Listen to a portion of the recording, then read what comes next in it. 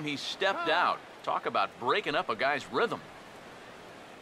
And now someone's going to need to take charge down there. This is getting ridiculous.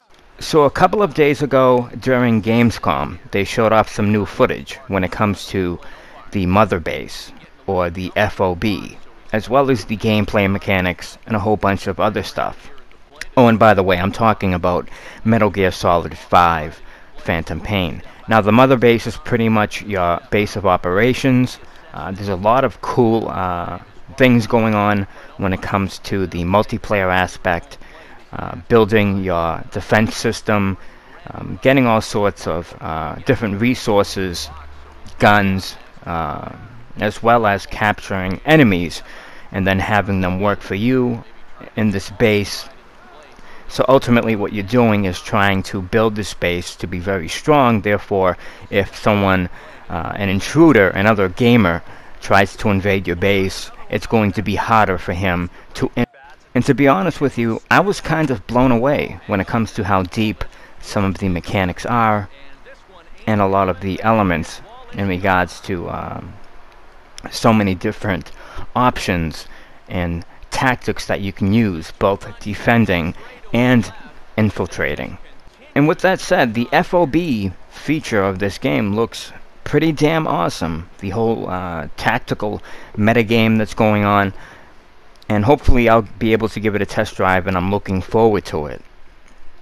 So, up until this point, we have been kind of in the dark when it comes to what this whole microtransaction system is going to look like, what it's going to pertain to. And I saw a couple of red flags while watching this Gamescom demo. And when I say red flags, well, this is all based on my opinion and how I see things. And I picked up on a couple of things that the narrator had said, as well as some of the features within this FOB type of gameplay, to which I got a very strong impression or indication that the FOB might actually be the target when it comes to where they're going to implement this kind of microtransaction structure. And let me explain why I think this is the case. The narrator said towards the end of the video that FOB isn't necessary. It is not crucial when it comes to enjoying the game, completing the game, or the experience. And we have heard things like that before. Quick example, Mass Effect 3, the multiplayer, they had their microtransactions within that system, within that element. Therefore, they were making an effort to tell all of us before the game launched that the multiplayer is not absolutely necessary when it comes to completing the game. I could give you a couple of other examples, but I'm just going to try and make this video short and sweet. I don't want to drag this on forever.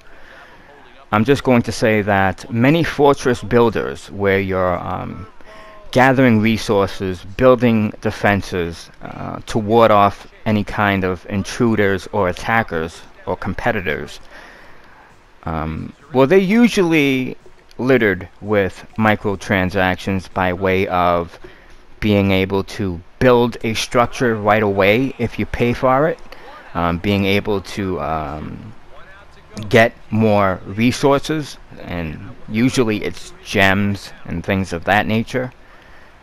So if you look at the FOB component within Metal Gear Solid 5 Phantom Pain, on the surface, at its core, it's pretty much a fortress builder where you're gathering resources, where you're implementing defense systems.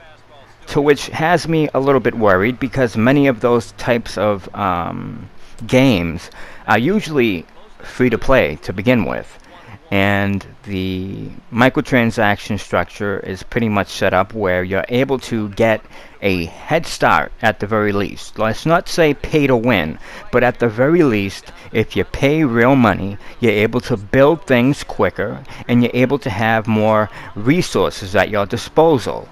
And if this kind of element is within this whole FOB component within Metal Gear, it's going to suck for me. I have no problem buying different skins and color schemes for my base. As a matter of fact, I don't often pay for microtransactions and things like that, but I would in a game like Metal Gear Solid 5 Phantom Pain, because the game does look that awesome when it comes to customization. So I would want maybe the appearance of mine to stand out or look different from the next guy. So I would more than likely invest a few dollars in different things when it comes to appearance.